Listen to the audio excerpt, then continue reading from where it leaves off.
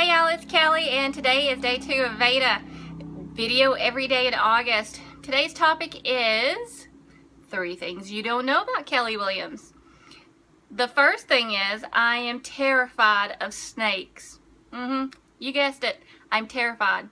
Can't even walk down the reptile aisle in a pet store. Now y'all, I think this dates back to when I was a little girl. I went on a fishing trip with my family and me and my cousin, we decided to go exploring in the woods, walking around, looking at things, maybe picking up some rocks or something. I don't know. Anyways, we walk up and we hear this rattling and we're like, what is that? Yeah, it was a rattlesnake, folks. A rattlesnake. You have never seen 2 little chunky kids run so fast in all of our life as that day. We ran the fastest ever. Okay? That is a no-no for this girl now. No snakes. Number 2. I used to be in the marching band in my high school. Now, I didn't play a glamorous instrument like the flute or the saxophone, which I actually wanted to play. I played the trombone.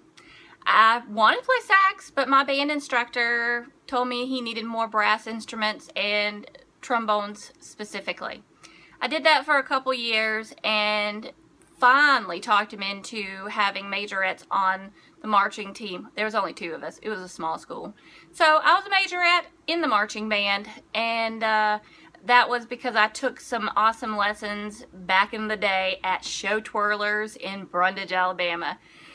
So there's number 2. Number 3, that's more of a difficult one.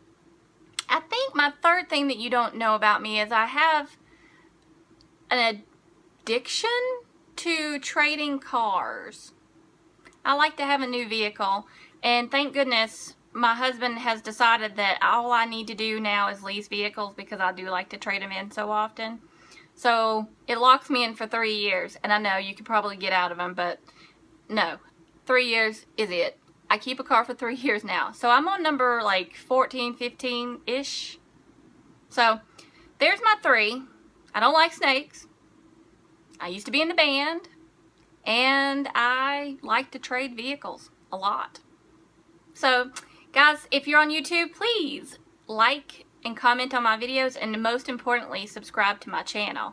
And then if you're on Facebook, like and comment too. I need all the support to get through these next few days of this VEDA challenge that I can get. So tune in tomorrow, see what's up my sleeve tomorrow, and see you then. Have a good one, guys.